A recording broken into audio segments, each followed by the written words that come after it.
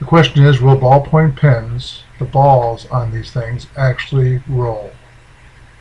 Okay, so I'm going to have 4 different pens here. One is actually not a ballpoint pen. So the first one is a Zebra Z-Grip pen. And here we go. We're going to try and manipulate this. And I'm going to try getting the camera on the side so you can see it better. And that's the ball. And it looks like it is rolling because I don't know if it's a reflection.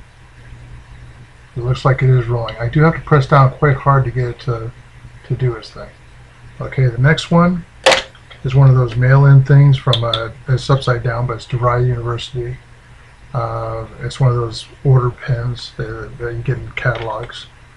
Alright, and here's the pen. Now this one you can actually see roll. So I think the answer is it does roll. Alright, otherwise how does it get the... And once again I have to push down kind of hard. This is a Bic. Okay, round stick.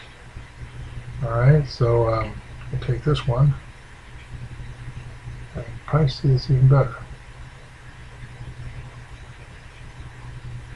Okay, now this last one is more like a fountain pen, I think. It bleeds so much. So if I can get this cap off.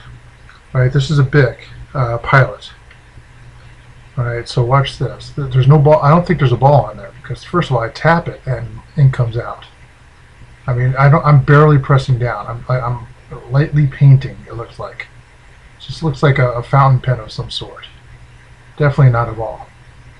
That's a neat little character, actually. Let's see, nose down and the hair up and arms out on the side.